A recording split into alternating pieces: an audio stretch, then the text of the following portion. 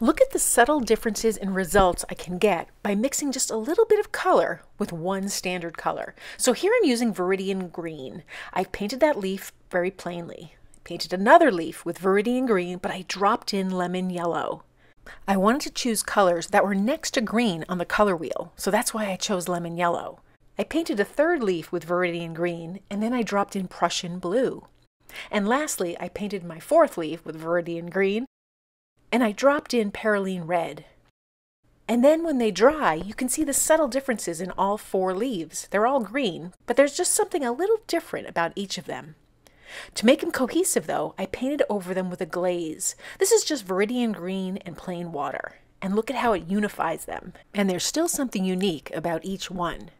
By using the colors next to green on the color wheel, as well as the complementary color of red, I got some beautiful effects.